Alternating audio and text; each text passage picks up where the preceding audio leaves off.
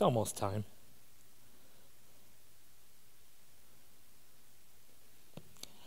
I thought that was the sun coming in. It's not. Some of it is, yeah. So the box is over here, right? Okay.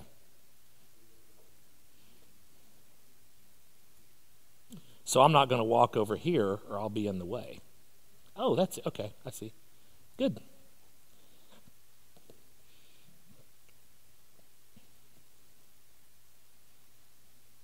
I was going to say, don't leave it like that. If I'm on the screen up there, we'll never get anything done. He put the camera from me up on those, and I could just see myself. Rude. I am the last person that I want to watch teach. Looks like it's time to start, and so we'll go ahead and get underway, and we'll start as always, as we always do. If you've got your prayer sheet, if not, they're right outside the door. And we have some changes on here. Not a lot of changes, but a couple. I'll draw your attention. Hospice care, of course, Pat is continuing on. The last report I had on Pat was that his appetite was not strong. He felt like he was losing his appetite, didn't want to eat much. He's a toothpick compared to me, but a lot of people are. So he's not nobody's going to accuse Pat of being heavy set. So for him to not have an appetite could be cause for concern, but that was the last report I had from Herb Stevens that had talked to Pat Fournier. So Steve Berner is on here under our general requests. He's having, what did they say in the email? I read the email. I got the email and read it. And as you do, you get the email, you read it, and you pray. And I left it there, and I didn't print it and didn't bring it with me. But they're trying to figure some things out, right? The older I get and the longer I live, which those two things go together, I have friends who are physicians, and so when I tell them, so you practice medicine, and when you say that, you mean it like we mean it, right? That you're trying to get better at it. And most of my friends say, now my surgeon friends, I hope that they already know and that they're better at that. But the ones that are general practice, we're just trying to, there's new things all the time. So Steve Berner is on here. Be praying for him. Herb Stevens is still on here. I went back and forth with him over a chat last weekend and said that we'd been praying for him, and he greatly appreciates that because he said it's never a bad thing for people to be praying for you. So he continues to, he's improving, but you know how it is.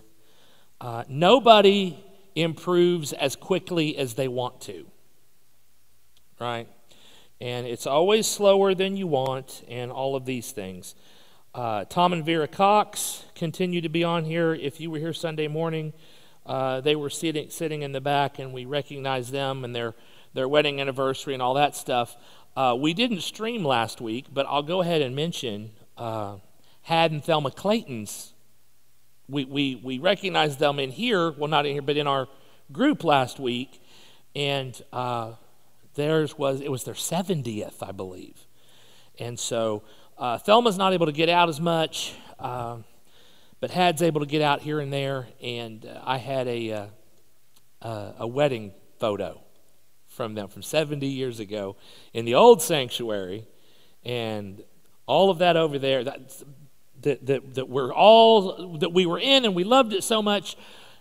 And here now we're in this gigantic room with all the room for everything you could possibly need to do in here. I've got Melissa Weaver here continuing on there at St. John's. Sterling Killian, that's Ray Purdham's friend with heart surgery recovery. That's always I hesitate to skim over some of these because these are, I don't want to say, well, it's just heart surgery. The word just in front of any kind of surgery or minor procedure. Nothing is minor when it's happening to me, and so I don't want it to be minor when it's happening to other folks. But that's Ray Purdam's friend, Sterling there. Beverly Bates, last Wednesday, we prayed for her. She had surgery on a broken hip. She is being moved from Tulsa to Bartlesville for the rehab, to rehab that. That's, of course, Jerry Bates' sister. And it's one of those things, right? You get a tall truck or SUV, and those things are super easy to climb in and out of when you're in your 20s and 30s, and after that, they are less easy, and one little slip, and you could fall. So, but she came through the surgery well from all reports that I had, but I'm glad to see that they're moving her back to Bartlesville for rehab so that you don't have to, there's less going back and forth. Those of us who've made that trip back and forth to Tulsa daily, it's one thing if you're working there and they pay you to do it. It's another thing when you're going back and forth to the hospital daily and things like that. Under our cancer treatment list here, we've got Lonnie Landers, Debbie Bonham, of course, Sue Ann, Joel Hahn, and Mary Hill, Joe Lewis's daughter. You may notice that no one named Byfield is on there anymore. So that's a good thing. I don't have as many updates this week, and for the simple reason Becky's out of the office. And I know it sounds like an excuse. Becky's not been in the office. Patty's been in there filling in. She's done a fantastic job. But Becky is Becky, right? Every place you've ever worked, there's always somebody that you just can't do without, and we can do without Becky, but we really would rather not. It's like at the end of last year when we didn't have Tina for a few weeks or a couple of months, and it took, oh my goodness, and we have, I don't think sometimes that our church family can fully appreciate the staff that we have here during the week and how good they are, and how blessed we are with the people that we have. And I don't just mean the ministers in the building, such as we are. Our support staff is top-notch and second to none. I would put them up against anybody. Now, I'm a little biased due to my family connections to some of our former support staff in the building. It has been one of the great joys of the last few years, off and on, to work with some ladies that my mother trained, because it's like working with her. And so, again, our ladies here, our support staff here, across the board, second to none. But Becky's been out, so I feel like I'm up here with at least one arm tied behind my back, figuratively. So I will point out we do have a verse at the bottom. Without faith it's impossible to please him, for whoever would draw near to God must believe that he exists and that he rewards those who seek him. Hebrews 11:6. Anytime we get scripture down there, and this is exciting. The reason we're able to put scripture down there is not because we don't want it there other times, but it's because there were no deaths within our family. We always down there at the bottom, that's where we announce those. That's where we express our sympathy, and we bring up so that we can be praying for families of those who have lost people. But we don't have anybody this week. It's a blessing. And so we put the scripture in there. Now on the back, our ministry focus for the week, there's a couple of them. This Sunday, Anna's Heart is having a lunch. And there is a new name coming for that. They're changing the name, changing the focus a little bit. It has been strictly for widows. It is now being expanded, as you see here, a ministry for single senior ladies of BFBC. All right? So if you're a single senior lady, go get you some lunch. Right? Now, the Sunday is St. Patrick's Day, but we're Baptists, so I don't know that it's going to matter that much. I don't think they're serving green eggs and ham or anything like that, but that is something to be aware of. Also, that's 12 to 2, so as soon as we're done with our worship time, you can head over to the activities building, and it will be all ready for you. The other thing I want to point out here is our Hope Clinic hygiene donations. We do this every so often. We have big buckets, like big buckets, that I've been thinking about. I would have brought one up here. Big giant buckets, they're strategically placed around the building here, and you can drop off these items here mentioned.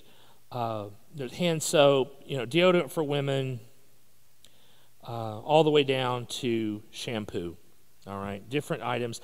And if you can't read that, there'll be slides up here on Sunday morning, and it's on the app if you want to see that. Or if you are like the ladies in there were ladies in a church I served once that in all of their Bibles they had, have you seen these magnifying things? It's a sheet.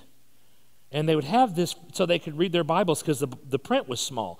And it was like a magnifying glass, but it goes in your Bible. And you can, I may need to get something like that for preaching. Not yet, but soon. Maybe, we'll see. So those items, and this is coming on the heels of our hygiene kits that we brought together and made to send to Honduras. In the spring, or in the summer. This is for Hope Clinic here in town. We believe that we can make an impact here at home as well as abroad. And this is an easy thing we can do. Joanna, my daughter, made, I think, 2 or 3 kits to send. Just had a ball putting the things together, and now the buckets are out. So she's ready to go hit the stores again and bring in some shampoo and deodorant and soap and all that good stuff, because everybody uses that stuff. Everybody needs that stuff. And so it's here. It will be available. Those buckets are there to help out folks at the Hope Clinic, which is something that our association here wonderful ministry to the community. So those are our ministry focus points, and then of course on the other side, those names that we went through and mentioned. Would you join me as we pray for these tonight? Our Father, we love you. We thank you for bringing us here. We thank you for watching over us. Lord, we thank you that for those that are mentioned here on this list, Lord, those who have moved off the list, Lord, those that aren't on the list yet, we thank you that you are already moving in those situations. Lord, you know needs long before we do, and we trust that you are the great physician, that your Spirit is our comforter, and the one who comes alongside us. Lord, we pray for comfort. We pray for recovery. Lord, we pray for healing for our brothers and sisters here within our body and those who are connected to our body by friendship, Lord, by family, by blood. And Lord, we trust you that all of these things are in your hands. We lay them there and we leave them there. Lord, knowing that we will continue to bring these concerns before you because you've told us to do just that. Lord, now as we turn our attention to your word and what is found there, Lord, I pray this would be a profitable time. And Lord, I pray that you would use this time to draw us closer to Christ, for it's in his name we pray. Amen. Real quick, I want to remind you, we're not going to meet next week. It's spring break. I know you're all planning on going to the beach for your spring break. I don't see anybody shaking their head. Yes. Good. The beach is awful. It's just going to be crowded anyway. But next week is spring break, so there'll be no activities unless you are in the choir. And let's just be honest. If you were in the choir, you'd be in the choir right now. So we'll not meet next week, which makes it kind of unfortunate that we're starting this tonight with part 1, and then we'll take a week off. And by the time we get to part 2, I hope you remember. I hope I remember. But I wanted to be sure and bring that up at the beginning. Something else I want to bring up. I'm not going to walk over there because I remember that's where it is. Last week, again, we weren't able to stream because we were in a different room. But last week talked a little bit about how it's become a major issue in many churches as well as outside the church that we love the Bible, we revere the Bible, but nobody reads it. And they don't know what's in there. And if someone were to come up to you in the line at Walmart and ask you what was in a particular book in the Bible, many of us couldn't tell them, right? Because we all have certain passages that we like to go to. We have certain books that we enjoy and that we come back to again and again and again. We live in the Gospels, right? Those who are in D groups just finished up a month in Leviticus. When's the last time you did that? Which that kind of colored some of our discussion on the Q&A that we had a couple of weeks ago. Some questions coming out of Leviticus. And fortunately, I knew we'd been in Leviticus, so I wasn't really prepared. So the idea here is that rather than go verse by verse through the entire Bible, which would take decades, right? Let's be honest. Especially, some of you are going, yeah, especially the way you teach, it would take a very, very long time. The idea here is kind of a bird's eye view of each, particularly in the Old Testament. This may take us, I don't know. It may take most on into the summer. But the plan is we'll go through section by section.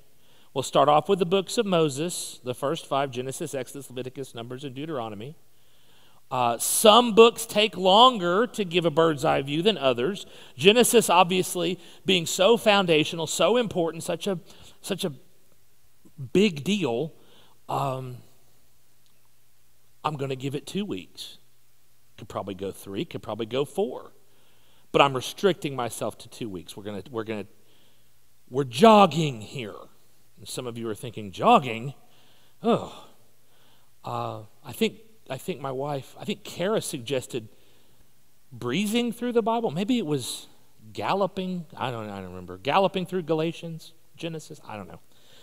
But so all I had for now was what's in the Bible. That seems like a really boring title to me. That doesn't sound like a study that a lot of people are going to want to come to, right? Because they would say, well, every Bible study is called that or is about that, right? Every Bible study should be about what's in the Bible.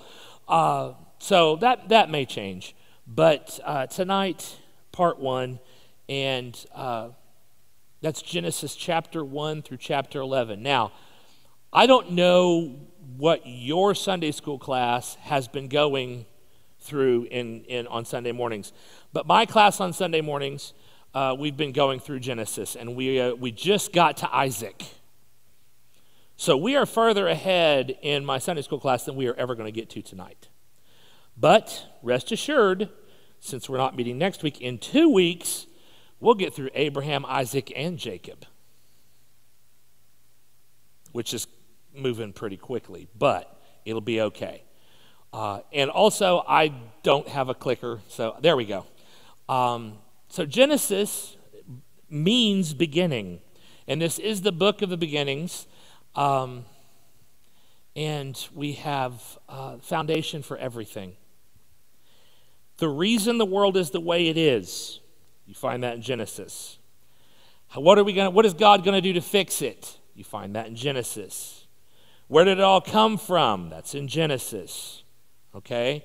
And so it's all there, which I suspect is the reason why this particular book comes under the level of attack that it comes under. People will come at it, and it's especially these first 11 chapters. And so the book starts with a broad thing. Well, this is how the world starts, and then it gets a little more specific into the Hebrew people. There are two beginnings here because it is the book of beginnings. Now, can you actually see it? I wasn't sure. I've never used this kind of cool stuff before. And but I thought if I made handouts for you, they'd be as thick as your Bible. And so I didn't want to do that. If you would like them later, let me know, and I can get them to you. And so the first 11 chapters, that's where we are tonight, the beginning of the world all the way down to the tower, right? The creation in 6 days, Adam, Eve, the garden, fall of man, that's the part we really don't like. Cain and Abel and their little brother Seth, Noah, the ark, the flood, all that stuff, and the tower, and God moving the people out and scattering them. And then, of course, the very next chapter, we have the call of Abraham, and we have Abraham, Isaac, and Jacob. And by the end of the book, we have Joseph, and he's in Egypt. And then we have they're literally the children of Israel at that point because they're the sons of Jacob, the sons and daughters of Jacob, who was called Israel. And so the children of Israel, just the family, are there at the end of Genesis. And then a whole bunch of time passes and we get to Exodus, but that's a ways off. We're not there yet. And so to start, we've got creation in 6 days. Now, since it's not Q&A tonight, I'm not going to tell you about how some people see this as symbolic and some people see it as, the text says it says 6 days. And then on the seventh day he rested. People write books and books and books upon this. But the word is day. So, first day, light. Second day, the sky and the firmament. The firmament is, it's different than we have, right? Because remember, before the flood, they had never seen rain. This is why when he says, when they come up to Noah while he's building the thing for years and years and years, what's this about? Well, God's going to send, rain and stuff on. There's going to be water and it's going to flood. Never seen that before. The water that waters the plants is dew that comes up from the ground, and the firmament is the sky and the clouds and all of that. Day 3, dry land and plants. Then the sun, moon, and stars.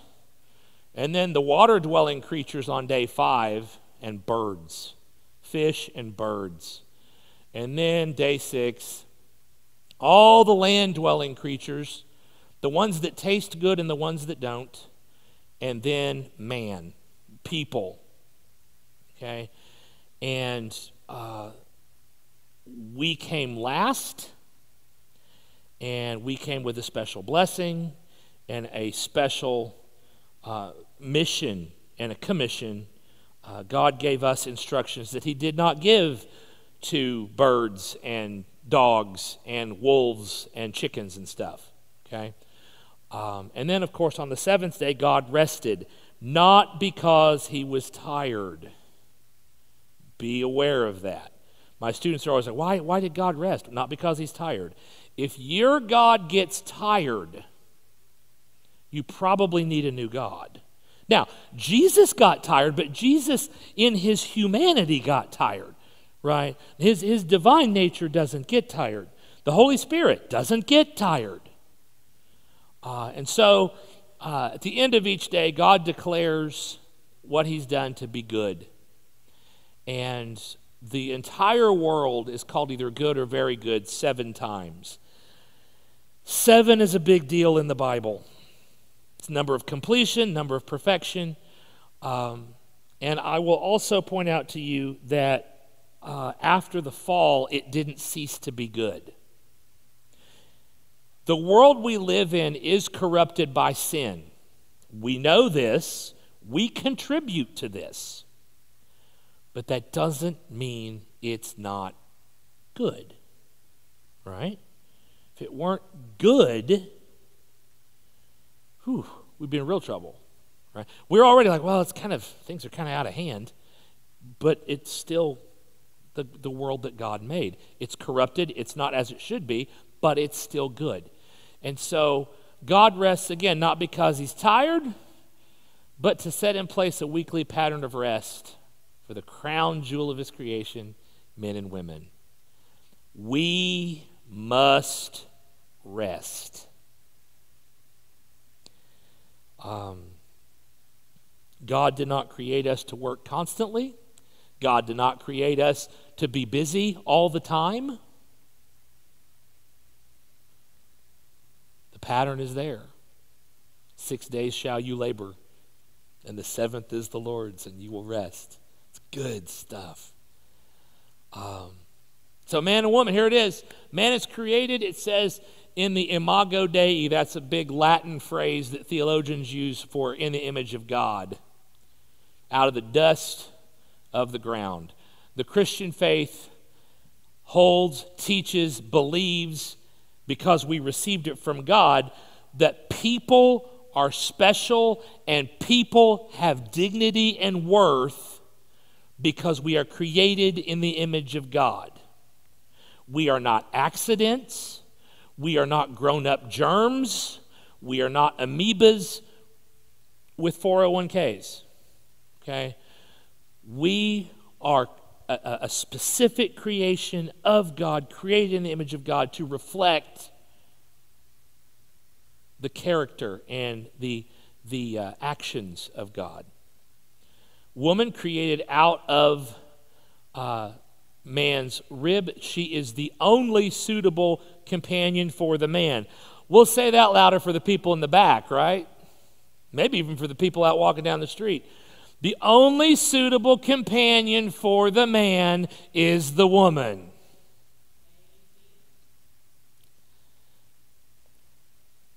If you've been married more than 15 minutes, you've probably seen some of that. There are we all probably, all of us married folks, Kara and I are coming up on 25 years.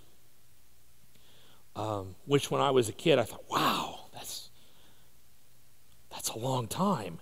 But what that means is that our birthdays are even further up than that. But I can tell you story after story after story that there are things that I need help with. And there she is. And there are things that she needs help with. And here I am. And she probably still needs help once I get here. But the point is, the suitable companion for the man is the woman. And humanity, right there, in Adam and Eve, given 2 whole commandments, right? 2 commands and a warning. As my daughter would say, you had one job. Be fruitful and multiply. There are many in the culture today who, even if they're happy being married, they don't want kids. So you get married for the tax benefit, but not to have children. Says, be fruitful and multiply. Fill and subdue the earth. There are those who say, well, there are so many people now. We've got billions with a B, and it's just so crowded. To which the response is, it's not too crowded. You just live in a big city. If you went somewhere else, you get outside of the big cities, it's not as crowded as you may think. You go wander around Osage County, You can wander around and not run into a whole lot of people. Still, in the 21st century, there are places that you could go in the States and even overseas. And then the last one here, those are the two commands. The last thing here, eat of anything in the garden you want, except for the tree of the knowledge of good and evil. Don't eat that. Unless we think, well, I wouldn't have. That has never been my view. I've always thought, well, I probably would have, the serpent would have said, hey, Kevin, you want one of these? Sure. It's just how I am. And so we have the fall of man. Eve is deceived by the serpent. Eve is not tempted. She is deceived first. Has that been your experience? The devil has to lie to you first. Has to convince you that something is true or might be true that isn't quite true, that you don't quite think about till later. Once you're deceived, you become easier to tempt. So do I. So Eve is deceived. She eats the fruit, gives it to Adam who was with her. Again, gentlemen, if a serpent, real or metaphorical, is talking to a lady in your life, get between them. Adam eats the fruit too, and the scripture says their eyes were opened. They now have the knowledge of good and evil, not because God didn't want them to have that, but because they didn't need that. And now here it is. And their eyes were opened. Our eyes are open. We know good and bad. We know sin and righteousness. And we're inclined toward one and not toward the other by nature. And so then there are, of course, consequences. Right? Because if you recall the story, God comes to Adam. What have you done? It was the woman you gave me. God comes to the woman. The serpent deceived me. Now, there's plenty of blame to go around here, but the serpent gets to crawl around and eat the dust, and there will be enmity between him and the seed of the woman. I saw this enmity many times growing up. The enmity between the seed of the serpent and my grandmother was very strong. My grandma did not like snakes. Like it was in her DNA. My mother was the same way. It came passed down that way. My sister doesn't like them either. Now, that's not to say that there can't be ladies that think snakes are just fine and that they want them for pets. That if you want to do that, that's your business. But not at my house. The woman will also have pain in childbirth and be ruled over by her husband. Every woman who's ever given birth has thought about that one. And the man shall labor and suffer to produce food. They had to work before. Don't get the idea that there was no work before the fall, and that for some reason that working for things and doing things and working to get things is a result of the fall. No. They had to tend the garden. But now the ground is cursed. And now there are thorns. And now there are weeds. And my wife will fight those all summer long in the garden. She's planted the seeds. They're already starting to pop up. Not outside, because Kara is brilliant. She's got this thing set up, and she's got these little pods, and she's got all the things in there, and they're starting. And Joanna comes in and checks them frequently, 4 or 5 times a day, just to make sure that they're still not quite popping up out of the dirt, because we just put them in there. But it's difficult. The earth is cursed with thorns and thistles, and that's why roses are unpleasant sometimes. My grandmother had a beautiful rose bush, but boy, it had thorns on it. Reaching in there, oof. I don't know if you can see that picture, but I like that one. So what happens then? The ground is cursed. Curses on the serpent, on the man, on the woman. Everything's broken now. Now what? God slays animals to make coverings for Adam and Eve. because the fig leaves that they tried to use to cover everything up won't do it. This is God showing from the very beginning that the only payment for sin is death. And not plant death. Right? But he makes these coverings for them. They are driven out of paradise. And there is an angel there with a flaming sword guarding the entrance. That is probably one of the most tragic parts in all of Scripture. And then the very next chapter, business picks up. Adam and Eve have a child. The firstborn is named Cain. Abel is, of course, the secondborn. Cain is called a tiller of land. He's a farmer. Abel is a shepherd, a herdsman. And so they go and they bring offerings to God. And this is one of those places where Genesis doesn't give us everything we need to know. Hebrews in the New Testament kind of comes in and fills in the story a little bit. But they both bring offerings to God. Cain brings his vegetables. Abel brings from his flock. Now remember, we just saw sin requires death. And God is pleased and prefers Abel's sacrifice. Cain, imagine this today, being jealous of somebody else in church and following him out to the parking lot. Cain is angry, kills his brother, is judged by God. Because you see, remember, the promise to Eve was that from her seed would come one who would bruise his heel but would crush the head of the serpent. The first prediction of the Messiah. It's going to come from Eve. And now Cain is killing one who came from Eve. This is a big deal.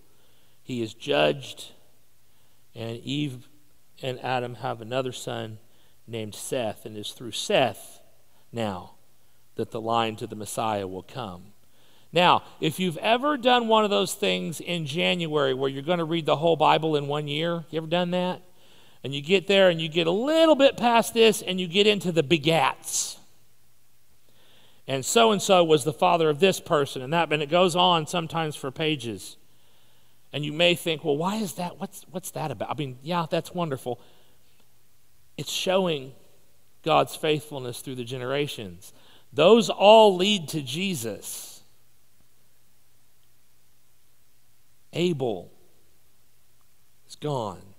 Cain is out of the way. Jesus comes through Seth. So then time passes. A lot of time passes. And again, if you were in my Sunday school class, this is review. So, those folks. And after 9 generations, now these generations, these are people that live a long time. Some of these folks are living 600, 700, 800 years. I had someone ask me recently, do you think why was that the case? Why is it that they lived so long? Were their years different? Was it a different way of reckoning things? I don't think that's it. And again, this is just me talking, but and from my study, the more into us sin gets and corrupts the whole lot of humanity, lifestyle and the life choices and everything else shorten things up. Right? Methuselah lives to be 969 years old. It's a long time. But I'll also remind you that Abraham lives to be in the neighborhood of 140 plus. So when the scripture says Abraham lived to be 140 years old and he was very rich, Well, yeah, he had time, right? If you can't get wealthy in 140 years, I mean, come on. So 9 generations pass to get us to Noah. Mankind grows increasingly wicked. It gets worse and worse and worse. Not as bad as we have seen, though. Or worse than we have seen. I said that backwards. I know a lot of us look around, we're like, oh, look at all this wickedness out in the world. Look at all of this around us. Our culture has a whole lot more in common with the early church and the level of wickedness they dealt with in places like Rome and Galatia and Corinth and places like that than it does even with the days of Noah. However, as it was in the days of Noah, so shall it be when the Son of Man comes. And so Noah is here. He is a righteous man in the midst of an incredibly wicked generation. And we're told he fears the Lord, which makes him strange, weird. Not only that, but he leads his family to do it. Can you imagine indoctrinating his children into his religion? Can you believe it? I did it too. And so there they are. There's 3 sons, Shem, Ham, Japheth. They also have wives. We don't know their names. Noah has a wife, and contrary to the statistic or the survey finding from last week that I brought up, her name was not Joan of Arc. It's a large percentage of Americans who answered the survey that the Gallup poll put out in 2016. I suspect the percentage would be higher today that would think it was Joan of Arc. I want that to have been a joke, but it wasn't. And so God decrees judgment on mankind because there is only so far he will let us go, right? We have been that way with our own children, right? There comes a point where you say, that's enough. That's enough, right? I said clean your room. I said pick up your socks, right? If it's that way with us, how much more so with God? That's enough. And so judgment is coming, and Noah is told to build an ark. He's told how to build it. Of course God knows how to build an ark. He spoke the world into being. Now, this is an artist's rendering because, believe it or not, I was not there. This is not a picture from my phone. But it did fit in nicely with the background, so I like that. So the ark is a big box because that's what ark means. Later they will have the Ark of the Covenant. It's a big box. It has the 10 Commandments, Aaron's staff, and some other things in it. They carry it, it stays in the Holy of Holies. But this ark, Noah's ark, Noah, his wife, and his sons with their wives go in, and they take in 2 of every kind of animal, and they take in 7 of every kind of clean animal. Now, what do I mean by clean animals? Well, they're the kind that you would sacrifice, that would be acceptable. Now, this is before Moses has received all of that information. But it does tell us that in these before the flood antediluvian people that they knew some things. Some things had been passed down from Adam. Because remember, if your dad is 800 years old and your granddad is 860, and he shows no signs of stopping, the stories would have been handed down. Noah would not have been that far from Adam. There's not a long distance there between Noah being born and Adam dying. It's pretty close. And so these stories would have been handed down. This information would have been given to them. God told us we do these things. God told us not to eat these things because it's not good for us, and to eat these things because it is. These are clean. These are common. And so here comes the flood. Now, this is very different than I remember teaching it when I was teaching the 2-year-old class on Sunday mornings. We teach the Noah story a bit different in the preschool and in the nursery than I would teach it probably here tonight. The rain does come down for 40 days and 40 nights. Yes, that's where we usually leave it. Rain falls for 40 days and 40 nights. But the floodwaters go on for another 150 days. That's a long time to be in a big wooden box with a bunch of stinky animals, right?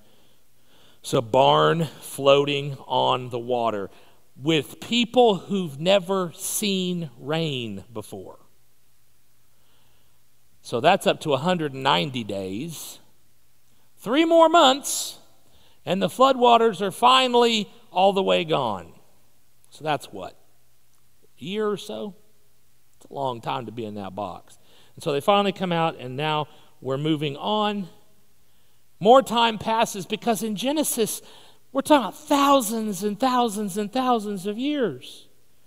This is part of our problem sometimes with the Old Testament, is that there's so much time that passes. Right? As I mentioned last week, the lifetime of Abraham is longer than the entire New Testament. It's a little harder to wrap your brain around. Thousands and thousands of years. I have trouble with 120 years, 140 years. I'm currently having a little bit of trouble wrapping it around 50, honestly, some days. And so more time passes. Remember, mankind was told, be fruitful and multiply. Fill the earth. After the flood, they get out. They're fruitful, they're multiplying, and they go, yeah, we'd like to stay together. I already know these people. I don't know what's out there. We know this area. And so they move out onto this plain. They're all there together. And they work to build a tower to the heavens. And they say to each other, let's make our name great. Now, in the Bible, the only one whose name is great is God. And the only ones who try to make their name great are God and the devil and these people. Sinfully, let's make our name great. Here's what we'll do. We'll build this giant tower that reaches to the sky, right? And it'll be a monument to mankind's greatness. Can you imagine? It's like the Titanic all over again. Or those big giant buildings, right? So the one in Dubai, you seen this one? It's massive, just up and up and up and up and up. Beautiful building. So they build this big tall tower to reach to the heavens, to reach to the sky, to reach up where God is, to make our name as great as His. It's a bad plan. So God sees what they're doing, sees that they are continuing to defy Him. He said, right, multiply, gotcha. Be fruitful, gotcha. Fill the earth, We all like being right here together. We're going to get together, we're going to do this thing. And so He, as He often has to do with us, when we refuse to obey, He brings in other means of persuasion. Right? You won't do what you're told, so now you will. So He confuses their languages. Everybody who's ever failed a spelling test in school can appreciate what He did there.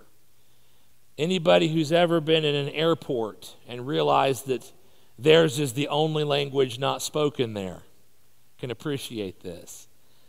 I was even telling my students today that we had lived in New Orleans for a while. Gracie was born there. Sorry, Grace was born there. She'll always be Gracie. And one of the girls said, my parents are thinking of moving us there this summer. How is it?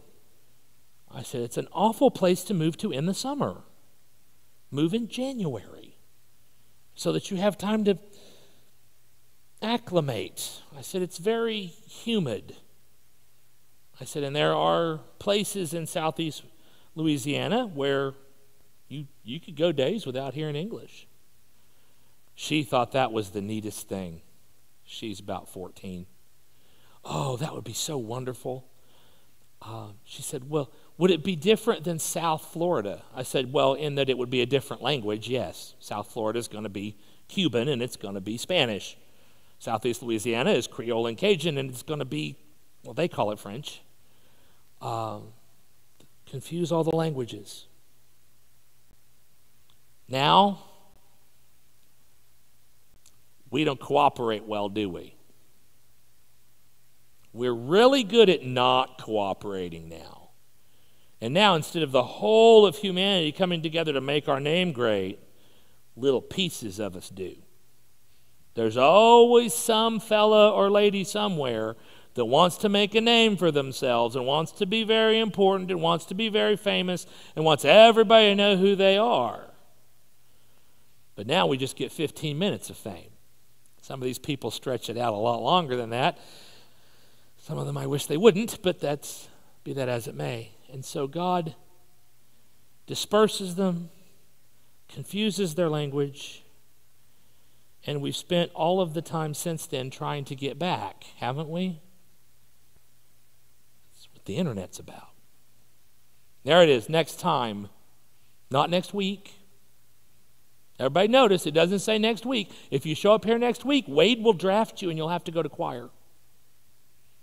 Now, for some of you, that might greatly improve the choir. If I'm here and he makes me go to the choir, he'll have to find a spot where the microphone won't get me. But next time we're together in 2 weeks, rather than the beginning of everything, we'll focus in the beginning of the Hebrew people, because that's what the Old Testament is really about. And how do we get from Abraham to Jesus? Because that's what it's about. You start in Genesis and it's a long way to Matthew. 39 books, but you can make it. And so that will be next time. Let's pray and we'll get out of here. It's early. Don't look at your watch. It's early. Lord, thank you for the opportunity to just kind of skim along. Lord, sometimes we take the time to be in the glass-bottom boat across the lake that is your word. And we stop and we look at every letter, every syllable, every verse, every chapter, and we spend hours on them, and those things are good. Lord, I pray that as we do things like we did tonight, where we don't have the glass-bottom boat, but we are going across, skimming across the top on a speedboat, Lord, that you would help us to appreciate the big picture. Lord, to help us to be mindful of the big things as much as the small things. Lord, there are so many things within the Scripture that we maybe are overly familiar with, that we think, oh, everybody knows that. Lord, I pray that even as we encounter these things that everybody knows, Lord, show us more. We ask these things in Jesus' name. Amen. Thank you for coming. You're dismissed.